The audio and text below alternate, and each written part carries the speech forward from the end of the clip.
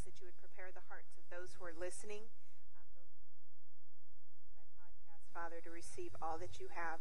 And I ask, Father God, that the Holy Spirit would give me supernatural strength to stand here with boldness, to speak the truth in love, not with condemnation, but with conviction.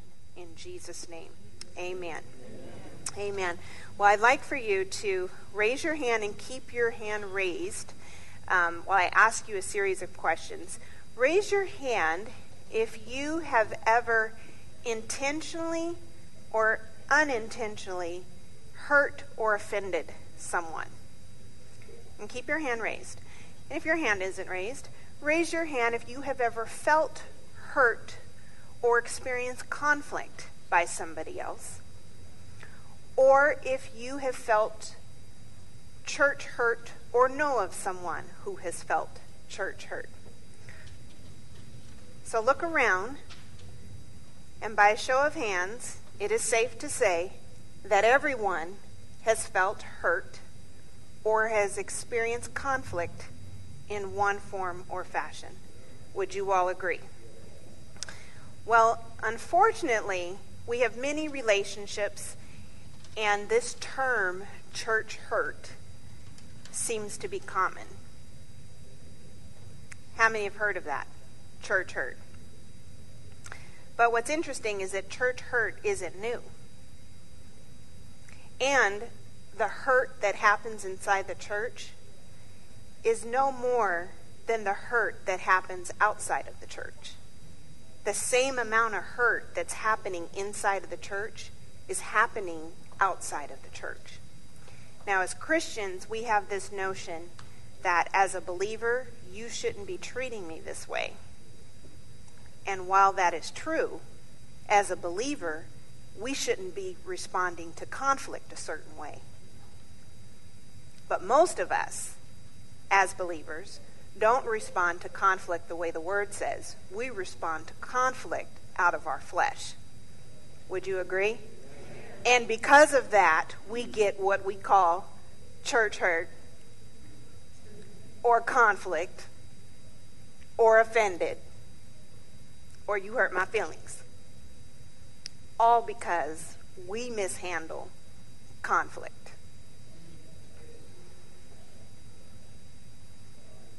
It's interesting that Psalms 119, 165 says, "Great peace have they who love your law. Nothing shall offend them and make them stumble." That's none of us. Think about that.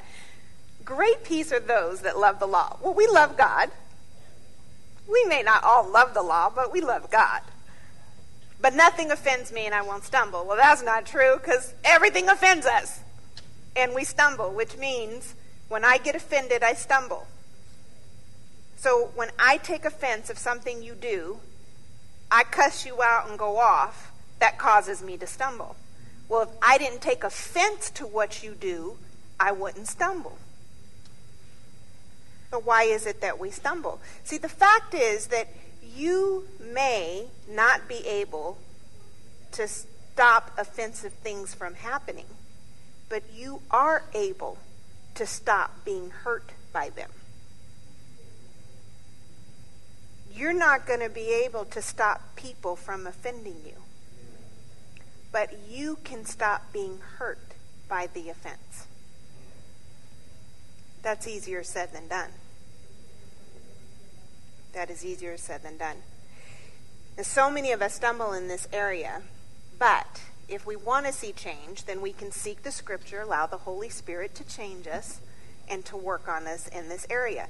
And our pastor used to say, conflict can lead to deeper intimacy if handled properly. People don't think conflict can lead to intimacy, but it can. It can lead to a deeper level of intimacy if handled properly. Our daughter is taking this, she just finished taking a public speaking class in school. She goes to a career and technical academy, and this was a required class. She was really mad to see this class on her school schedule. She was like, why do I have public speaking? I don't want to do this. Well, when we attended orientation, what they explained to us was that most people are afraid of two things in life: fear and speaking in public. I'm sorry, deaf and speaking in public.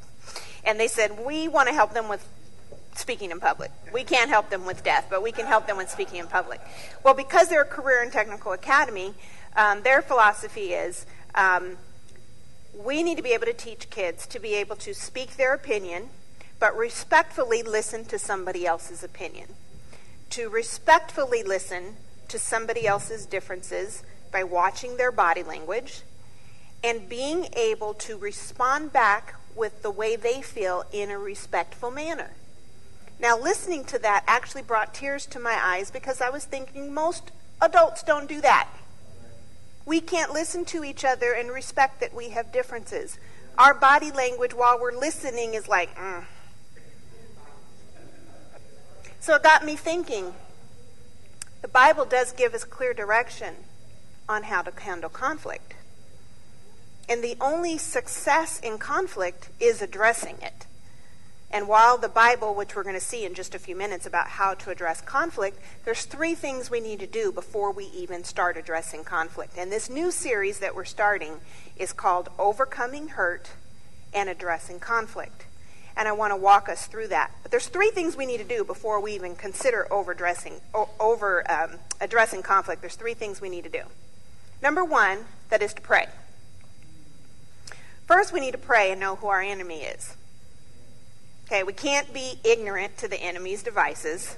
We need to know who we're fighting, because the enemy will use the one you love to get under your skin.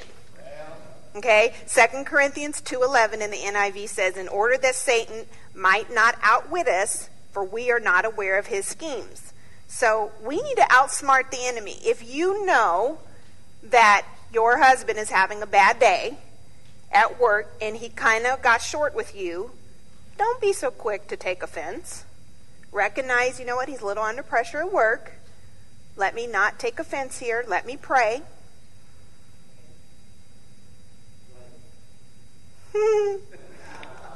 Remember, our battle is not against each other. We all like to say the struggle is real. The struggle is so real.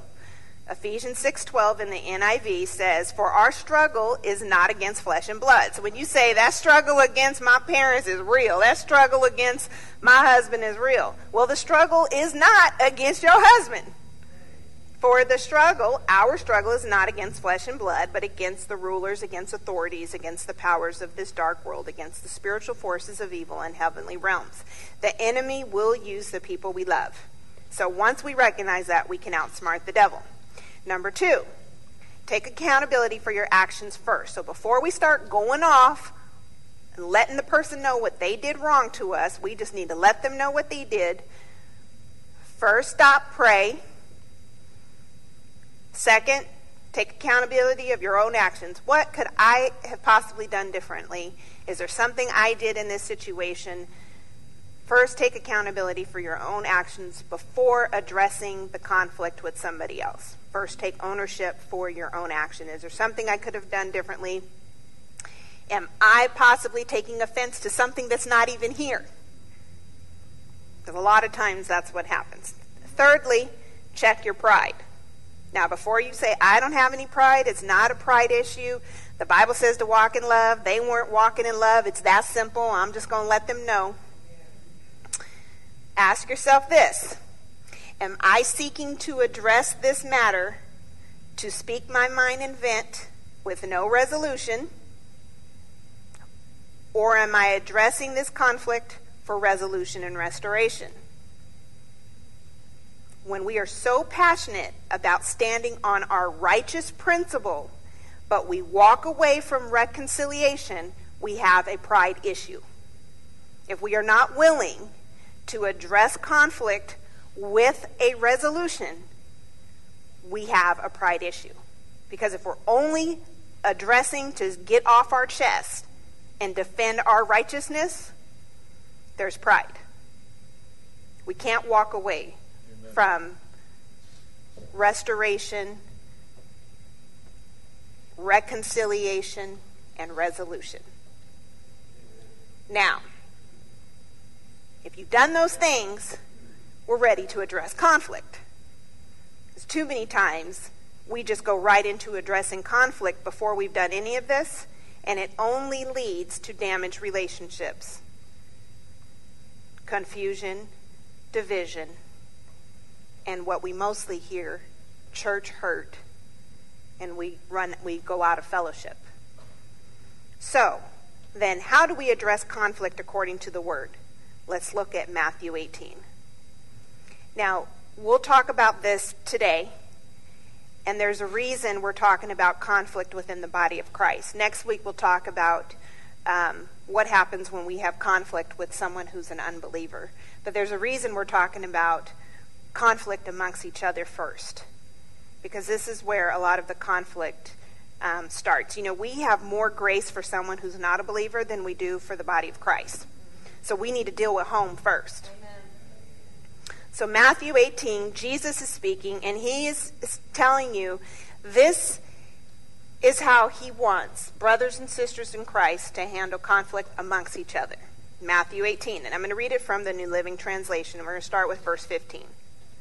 It says, if another believer sins against you, another believer, so that's somebody who believes in Jesus Christ. Okay, so this is what we're supposed to do as believers. This is not something you're going to go hold a non-believer to. Okay, as Christians, we got a problem with we want to hold the standards of God to a non-believer. This is the standard amongst each other. If another believer sins against you, go privately and point out the offense. If the other person listens and confesses it, you have won that person back. Now, if you're like me, I hate conflict. I'd rather be quiet and not say anything and endure than engage. Well, over time, that doesn't work, because you know what happens? Eventually, somebody blows up, and the wrong thing comes out. When you're silent, we give permission for the same behavior to keep happening. And then you have no one to blame but yourself, because you've chosen to say nothing. Now, that's assuming you've already done the other three things. You've prayed, you made sure you did your part, and you made sure there was no pride. And if you still have a legitimate concern, and you still chose to be quiet, you have no one to blame but yourself. But the key here is you're to go to that person privately. Going to another person to point out an offense sometimes isn't the easiest thing to do, especially if they don't accept constructive criticism well.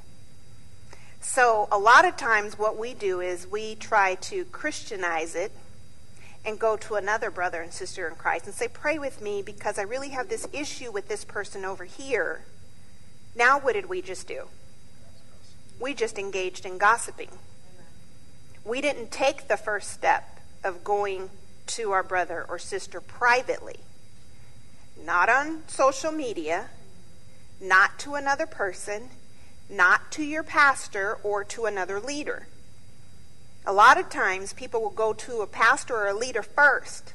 There's a time and a place for that, but that is not the first step. The first step is to that person and that person alone. Now, say Sister Jewel has a problem with me, and she decides to go to Sister Erica. Now, by her going to Sister Erica, she has now put Sister Erica in the position to gossip when Sister Erica didn't even ask to be in a position to gossip. Now, out of Sister Erica's love and respect for Sister Jewel, she's going to sit and listen. But now she has caused Sister Erica to stumble because she placed her in a position to gossip. Now let's take it a step further. In Proverbs 6, you can read it for yourself. Anyone who gossips has committed an abomination before the Lord. An abomination means to discuss. So when you gossip, you have discussed God. So by Sister Jewel going to Sister Erica to complain about something I did, she has now caused Sister Erica and herself to be disgusting before the Lord. All because she didn't come to me first. Now, whatever she told Sister Erica about me, now Sister Erica has a negative perspective about me. Do you see what discord that has caused? All because she didn't come to me first.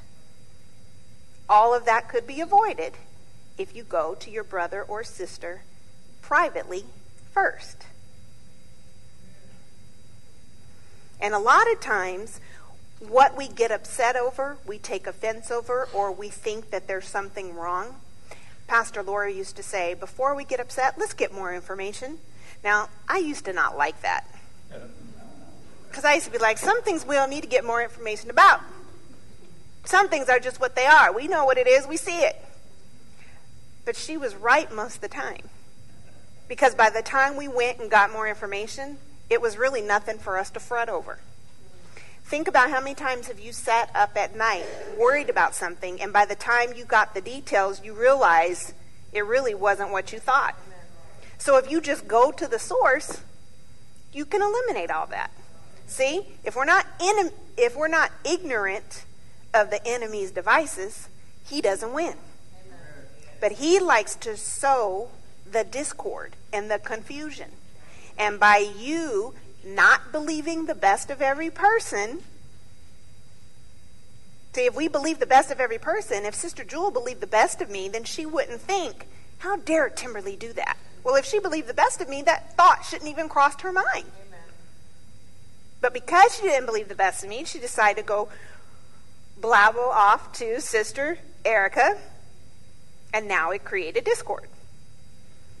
Simply go to your brother or sister.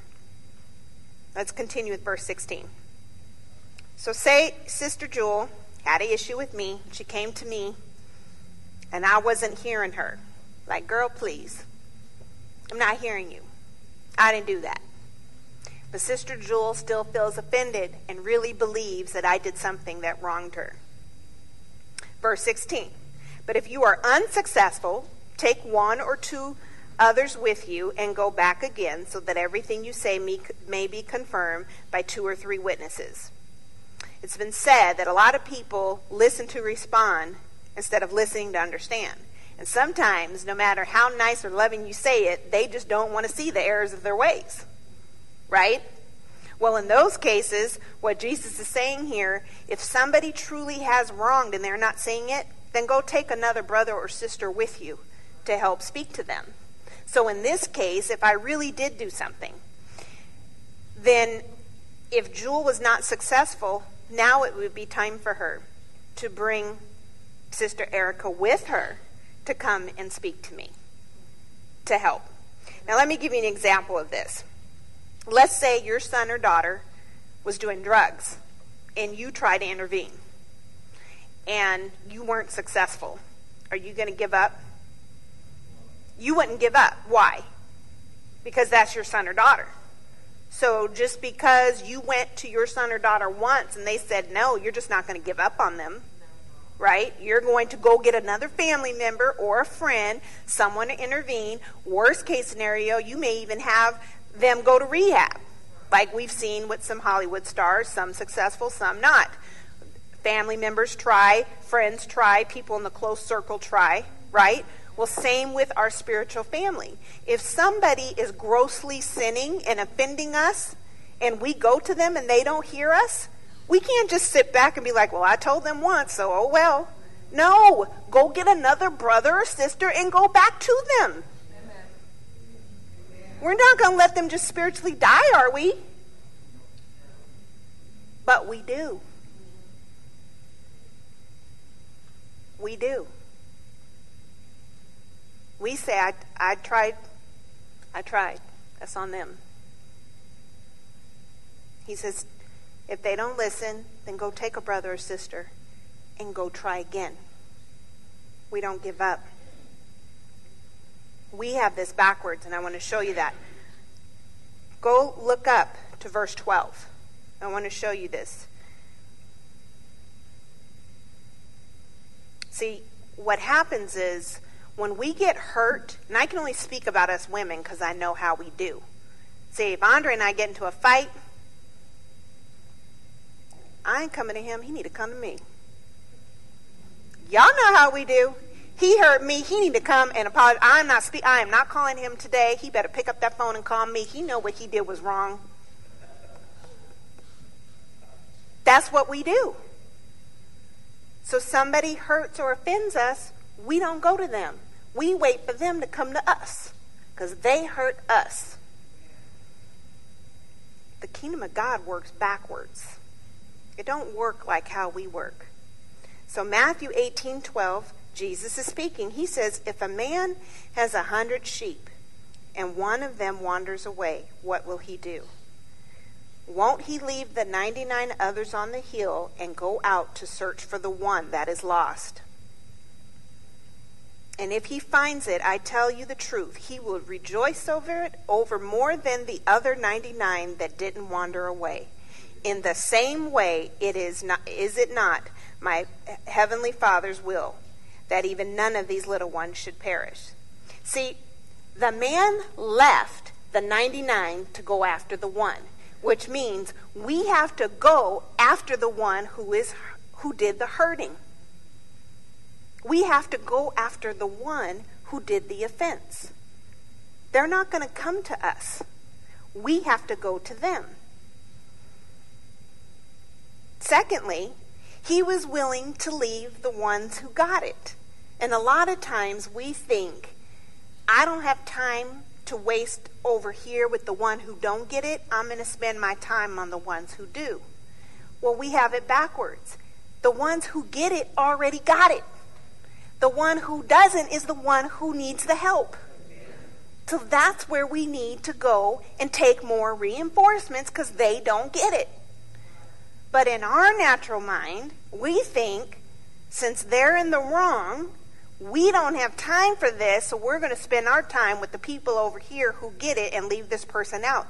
This is where church hurt comes from, because now not only did they sometimes cause an offense, now they feel isolated and leave. See, the church hurt is more twisted than we think. And a lot of times because we handle conflict amongst each other improperly. If there is a spirit of offense, we have to learn to come to each other for resolve. And if there isn't resolve, we have to push through it. There are a few ladies, I won't mention names, y'all already know who they are, Sister Jewel and Sister Erica, that I am in close relationship with. The Lord has caused me to disciple. And there are times where if I have seen a spiritual principle that isn't being applied, I will push. Sometimes it's not seen. I will push harder. It will cause conflict. I will push harder. It causes more conflict. I push harder. It gets ugly. I don't back up. Why? Because I love them. Did it make us separate our friendship? No. Maybe for like 2 seconds in that argument. But we're closer now for it. Because if they weren't getting it, I had to try another way. I had to keep trying and keep trying and keep trying, because it wasn't worth me giving up, because I saw that they weren't seeing it. So that's what Jesus is saying. We have to keep trying until we can bring back to restoration. Because the ultimate goal is restoration in conflict. Otherwise, all it is pride. We're demanding our righteous principle with no resolution. Now, he does give us some guidelines. Yes, we will leave the 99 for the one. But we're not a doormat. Because what if we do this and they still don't listen? What do we do next? We'll look at verse 17. If the person still refuses to listen, take your case to the church. Then if he or she won't accept the church decision, treat that person as a pagan or a corrupt tax collector. I tell you the truth. Whatever you forbid on earth will be forbidden in heaven. Whatever you permit on earth will be permitted in heaven. I also tell you this, if 2 or 3 here on earth concerning anything you ask, my Father in heaven will do it for you. For where 2 or 3 are gathered as followers, I am there among them. If the person refuses to listen, tell it to the church. I want to help you understand this. I personally had to study this out for some clarity. Tell it to the church means to tell it to the pastors, an elder, someone on the pastoral team, somebody in leadership. Not necessarily the church congregation, or just simply throwing someone out without resolution. But notice, this is the last step, not the first step. See, Jesus set the parameters. Go talk to them privately. Go take another brother and sister and try to win them over. Now, go tell leadership and try to win them over. Now, go tell it to the church has been taken literally. Go tell it to the church. And I've seen this happen personally myself. And it's not an easy thing to the person being placed on blast, and it's not an easy thing for the church either. So I've studied it out for my own clarity, because I personally wasn't sure that I understood what was happening or agreed with what I saw happening. And from my understanding, if all Scripture is to point to Christ, and since Christ is love, public humiliation does not represent who God is, and would not cause someone to repent for restoration in an offense. It would only cause them to more anger and revenge. So go tell it to the church is simply to tell it to somebody in leadership that can help bring somebody accountable. But I want to give you some insight on the church history regarding this passage to help you understand that. So church history shows us that in Palestine, the average flock size was 100 sheep. Isn't that interesting? 100 sheep. And that's the same analogy that Jesus gave about the sheep when the shepherd left the 99 to get the one. And here we put so much emphasis on having these large congregations when the average flock size was 100. In which the religious leaders who failed to care for their broken and powerless sheep were rejected by God. So think about that. If there was more than 100, how could the leader really care for the broken sheep? Amen. If there were more than what that leader could handle. Amen. So if they failed out of the 100 they had, the Lord himself would go seek out that broken sheep. When there was conflict or sin among each other, the law and the regulation was to begin with private reproof, as public shaming someone unnecessarily was considered sinful. So even back then, to publicly shame them without having witnesses was considered sinful. Jewish teachers stressed the importance of receiving reproof. Deuteronomy 19:15 set the standard for 2 to 3 witnesses on accusing someone of a wrongdoing. Then we see here in Matthew that the same 2 or 3 witnesses that are the first ones to pray with the accused for repentance and restoration.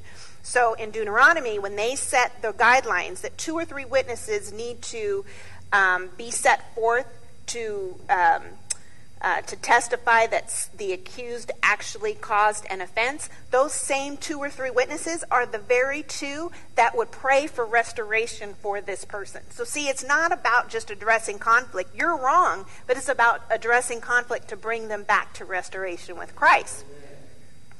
In Deuteronomy 25, they set the standard. Oh, let me back up. When the accused and the witnesses didn't come to an agreement, they were brought before the Lord, the priest, and the judge during that time. Deuteronomy 25 set the standard to go before the judge for a final warning before judgment and discipline. Now, the reason they were brought before the priests was because the church and the synagogues were not just for prayer and study. At that time, they were established as community centers for discipline. So during that time, the reason they were brought before the priests is because the churches did the disciplining for the community. That's not what happens in our modern time. In our modern time, judge rooms, courtrooms, judges, they do the disciplining, not churches. So punishment during that time would take place in various forms: public beatings, dismissals from the community, and the most severe would be treated like a pagan, and they would be removed from the religious community. So our role as a church in today's times is to hold each other accountable to the things of God. That is our role. So in these guidelines, when we go tell it to the church, we tell it to a pastor, an elder, someone on the pastoral team, somebody in leadership that will hold you accountable to the things of God. Once we've taken all those steps, that leader will hold you accountable to the things of God. Now, the whole context about Matthew 18 regarding discipline and conflict within the body of Christ is mercy and forgiveness. Forgiveness qualifies, but it does not annul the force of the passage or the discipline of an unrepentant offender. So see, Jesus gave the guideline. We always, always, always want restoration. But if somebody refuses, then we have to let them go for the sake of the whole. If they refuse. The ultimate goal is repentance and restoration. But if that doesn't happen, Jesus gave us instructions. That doesn't necessarily mean that it's public shame. So the timeless teaching, the standard that Jesus set here in Matthew 18 is that we follow the same principles of having 2 or 3 witnesses to lead somebody to restoration.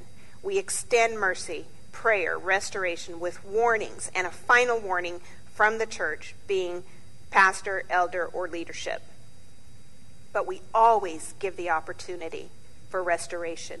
And even if they are asked to leave, it is never for good. Always welcome back when they are at a place of repentance, turning away with true change and restoration. As church leaders and members, we should avoid causing people to stumble. We should avoid causing people to stumble. How do we avoid causing people to stumble? That happens in our actions and our words. Our actions and our words cause people to hurt and cause people to take offense. And sometimes we respond in our flesh rather than through our spirit, which causes hurt and offense. Then we don't know how to handle that hurt and offense, which creates the conflict, which creates divided relationships, unbroken relationships, fallout, division, church hurt. Then how do we fix what we say and what we do? How do we overcome hurt? Those things we'll talk about next week. See, Christ told us how to address the conflict, but how we address the conflict is important. The way we address the conflict is just as important. Because you can come and tell me you have a problem with me, but the way you tell me will be all the difference if I want to talk to you again. Can I get a witness? Right? This is a problem in the church. This is a problem in our homes. This is a problem with parents. This is a problem in relationships. A doctor told me this week, they're asking me a series of questions about how I was feeling. And I was like, no, I don't feel that. No, I don't feel that. And he said, are you sure? Or have you been coping with it for so long that you don't even realize that you've been feeling it? And I was like, you're right. Because I have been coping with the pain for so long that I don't even realize how long I've had the pain. Well, think about the relationships you have been coping with because you have not dealt with conflict. Yeah. See, I don't like conflict, so I will deal.